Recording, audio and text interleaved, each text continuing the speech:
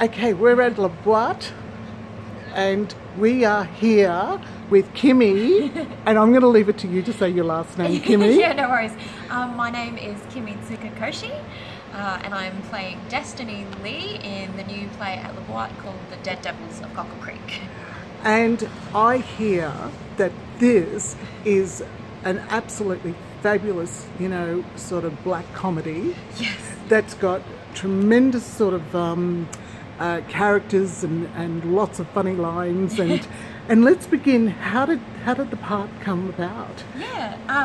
So about a year and a bit ago, I just got approached by Playlab and Ian just to do a development reading workshop for Kathryn Marquet's new play, and I knew about Ian's work and about Kathryn's work, and so I was very excited just to take part in a workshop with them. So we just sat around for a couple of days reading through this new play.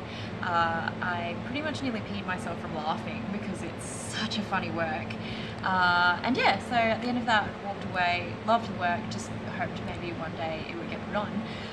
Fortunately, about a year later, they contacted me saying, we're doing it as a co-production with Boite, and would you like to play the character that you read in the workshop? So I definitely said yes straight away. You must have popped the champagne bottle that day. Yeah, I was just so excited. I was, very, very excited because it's such a funny work, and I also not only think it's funny, but I believe in a lot of the things that it says and the messages it passes to the audience. Yeah, absolutely. It does have some really good messages in it. Yeah, that touches on the environment. And I think it really makes people, well, hopefully it will really make people think and reassess what their beliefs are and how they treat the planet, basically. True.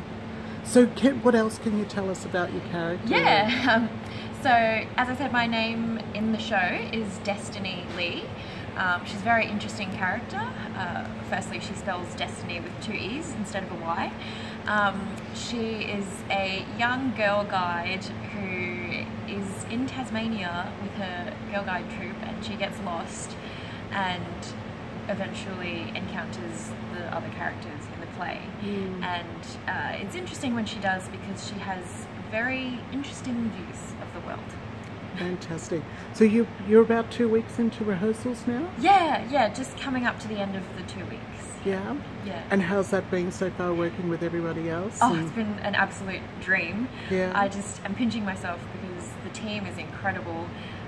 As I said, I've really admired Ian and Kathryn's work, and the cast is amazing. They're all so wonderful to work with and so generous. Yeah. And before we started rehearsals, I was a little bit scared, as you always are with a new bunch of people, but I didn't need to be. It's been so much fun.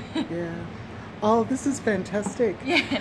Well, it's going to open officially on the 14th of February, Wednesday. Valentine's Day. Yeah. Yes. Can't bring your Valentine's Day date, but yes, you might be quite confronted by some of the material.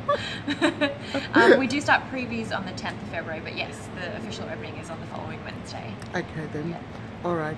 Well, thank you very much. Thank you. It was wonderful talking to you. Oh, and we wish you all the best from Hush Hush Biz in, leading up to the show with all the rehearsals, and we can't wait to see it. Oh, thank you so much. We can't wait to get it in front of the audience and see what they think. Thank you very much. Thank you. Bye. Bye.